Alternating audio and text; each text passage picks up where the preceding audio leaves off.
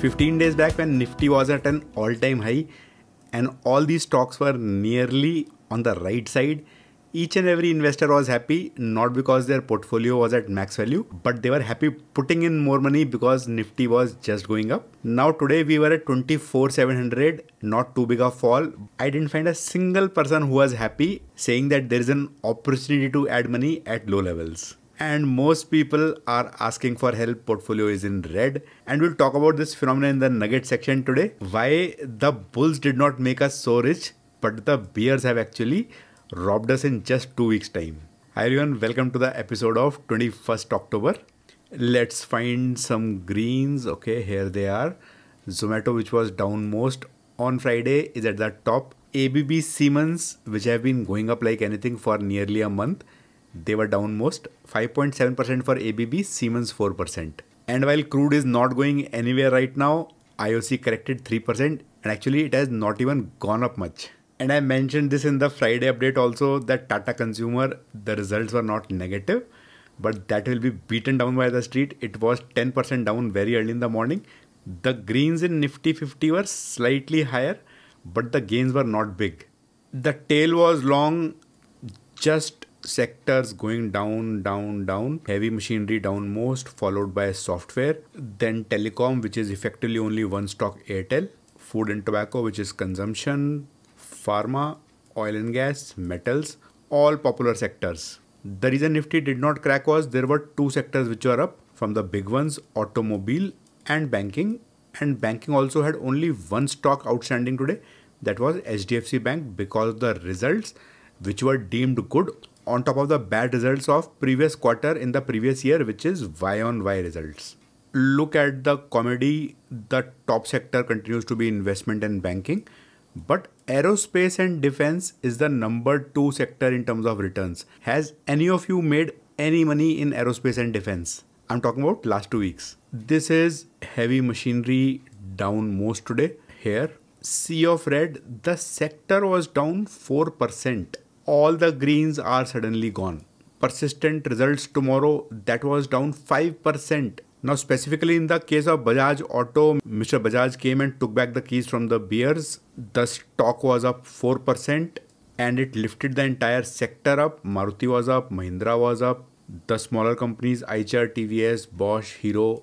The feeder sector, Motherson Sumi, was down because now if auto is going down, then there will be less demand for the ancillary. Last few days the trading range was good, but Nifty was moving in a single direction. Today traders would have been happy because Nifty was really choppy. A range of 1.13%, 278 points. I didn't change the graphs. Bank Nifty fits the same bill. The trading range was even bigger, 1.4%. And despite that trading range, Bank Nifty down 0.25%, Nifty down 0.3%. That is what volatility does to the index. Reliance was doing okay. It fell a little in the morning, that with Nifty, but then continuously up above the line. HDFC rocketed very early in the day, literally with the first tick, and then traded in a very narrow range. All other stocks were down. TCS, Infosys, ICICI, Airtel, SBI, HUL, ITC, HCL Tech.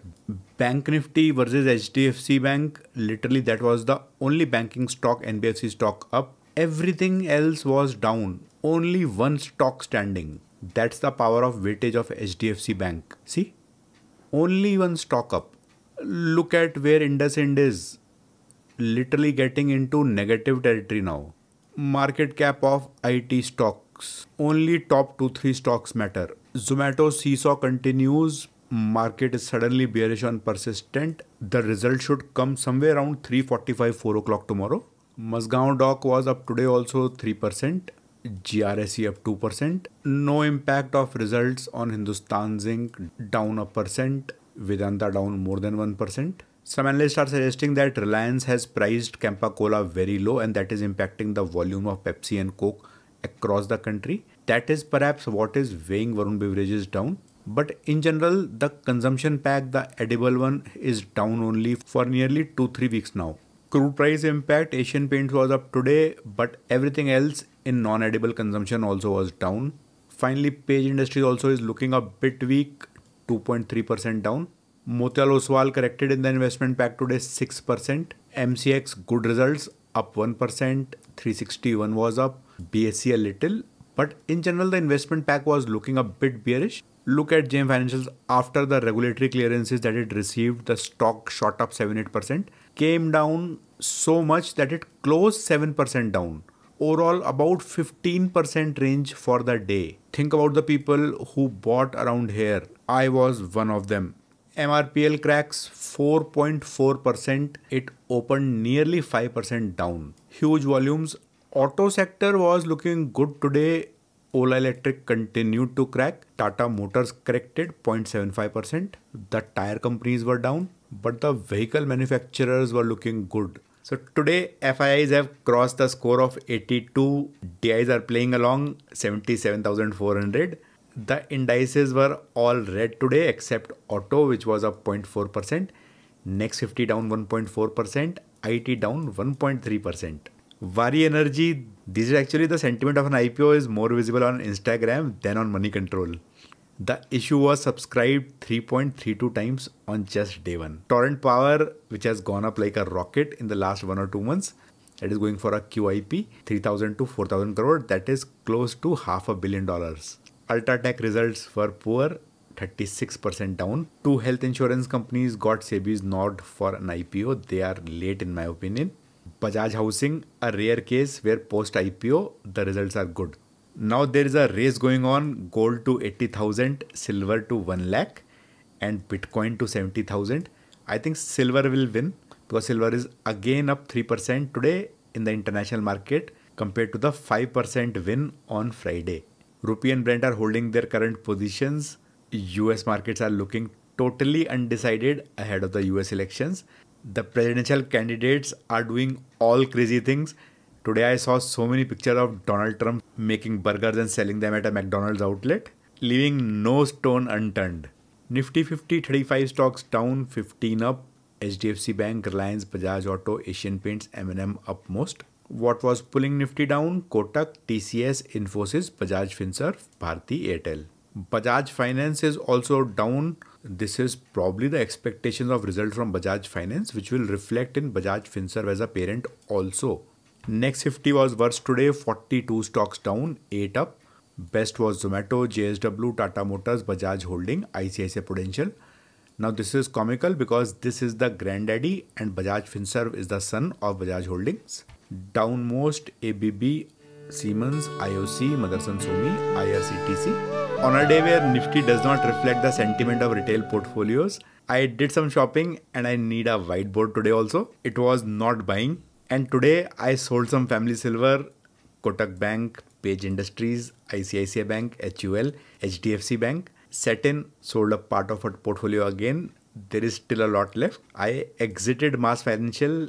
It is a good company. I still haven't lost conviction. The problem is I have lot of long-term bonds from Mass Financial and I didn't want to take a dual risk equity as well as bonds, and I didn't have much losses with Mass Financial, just 2% because the holdings were pretty old. In the short-term portfolio, I sold SW Solar, Hindustan Petro from last week, Angel One from last week.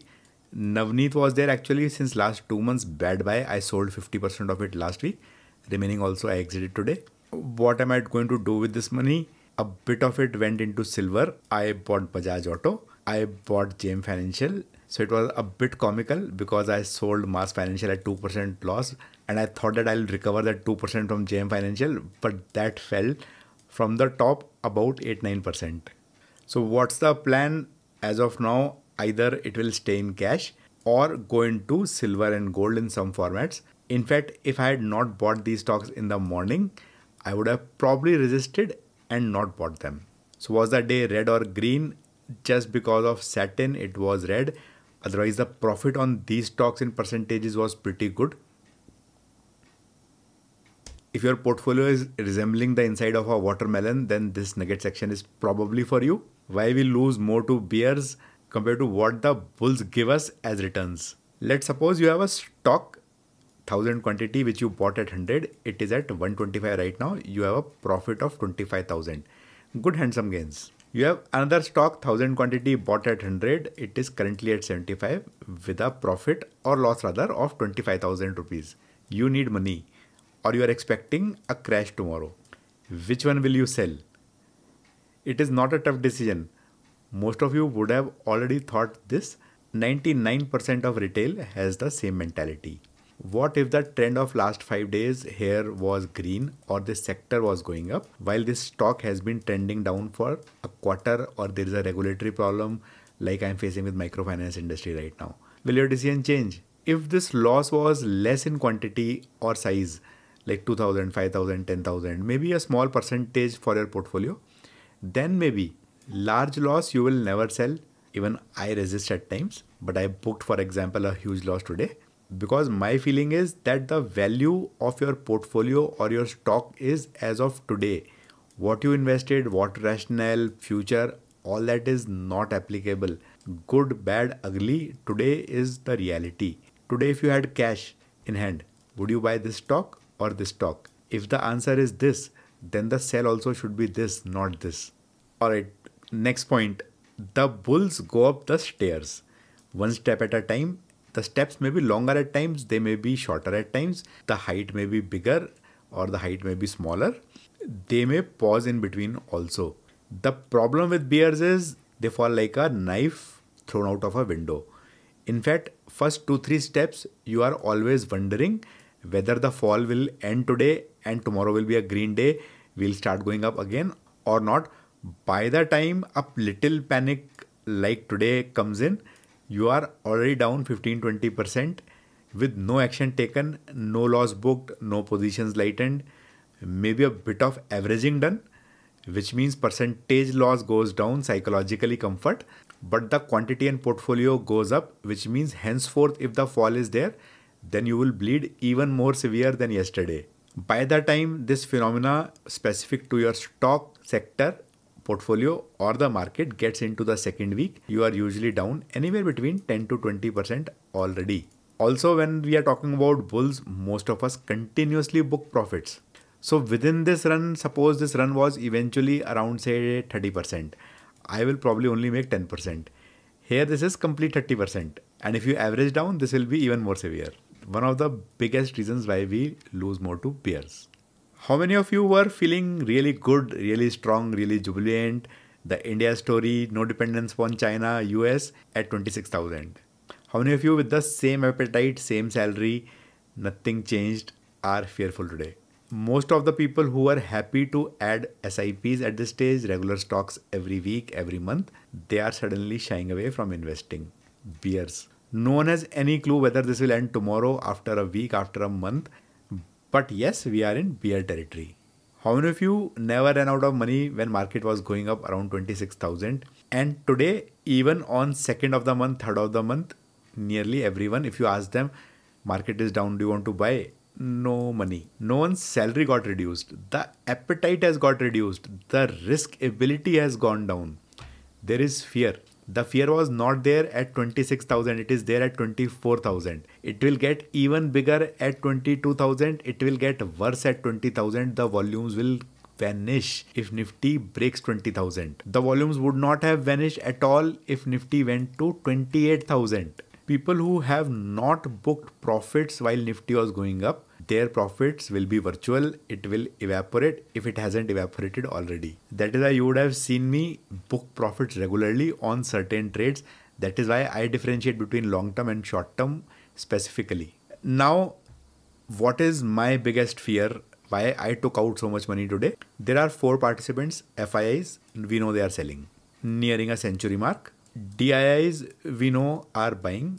They have a purse size, they have certain reserves, they can tap into it in emergency cases. They get certain money every month. This money was going up. I have no idea whether it will go down, go up, remain same. My personal expectation is if people are a bit scared, they might not put random money into the DII purse at this stage. The SIPs may continue. The owners, for example, Nvidia owners have sold their stock, still that is going up. What is that indicating? The promoter also feel that the stock prices are going overboard. They are also saying it is too much. Rajiv Bajaj today said, I am buying from open market. The stock immediately went up. How many promoters have the conviction and money to buy in falling markets? The strong promoters. This is me asking for help. Portfolio all red. Now the fear part is these guys have bought continuously since pandemic time. They have rescued from FII, they have rescued from pandemic, they have rescued poor companies, broken companies. Even when Hyundai's IPO was failing, the institutions came across and they bought even retail share. Retail was not buying. So this guy was not buying. These guys are buying on his behalf using his money. Now, what will happen if this guy, which is me, goes to DIs and say, give me my money back. I'm scared. I want the money back. They have certain reserves. They replenish it every month, but that is finite. If a lot of people here ask for the money back, they'll have to sell the stocks they hold at market prices. If they bought something at 26,000 and today is 24,000, they will have to sell at 24,000. If this 24,000 is 20,000, they'll sell it at 20,000. This is what leads to spiraling down and lower circuits on the worst days when the bear run ends. I've seen it few times in life. Comfort factors, avoid small caps, the good ones also. The small caps are butchered most in these times, irrespective of their quality. Avoid debt companies which cannot service the debt in bad conditions. Avoid companies where public holding is too high and FIDI holdings is too low, zero or reducing completely. Cash is king. Gold and silver are the emperors. Take this theory with a pinch of salt. This is my personal theory. Reshuffle your portfolio. This is the time to create an ideal portfolio. You might have to sell something bad to buy something good. I feel that is healthy for your portfolio. Thanks for watching. I will see you tomorrow.